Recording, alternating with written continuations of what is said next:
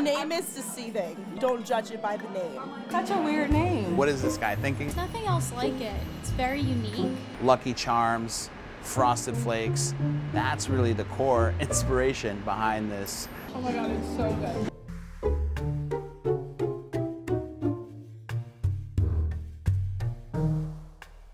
Volver means the return in Spanish.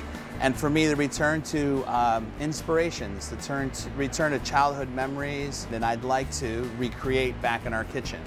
Ladies never cooking cereal here. This dish was inspired by a trip to MoMA in New York. I was in the gift store and I saw this really cool glass milk carton. And I was like, wow, that really brings me back to my elementary school days and having milk and cereal. If I called it just white asparagus soup with truffles and chicken, you know, I might not get the inquiry or the amount of interest that we've gotten. I taste the asparagus. I guess because it's in the cream sauce, and I love asparagus. Definitely a lot of mushrooms. I taste something crunchy. I don't know what it is, but it's good.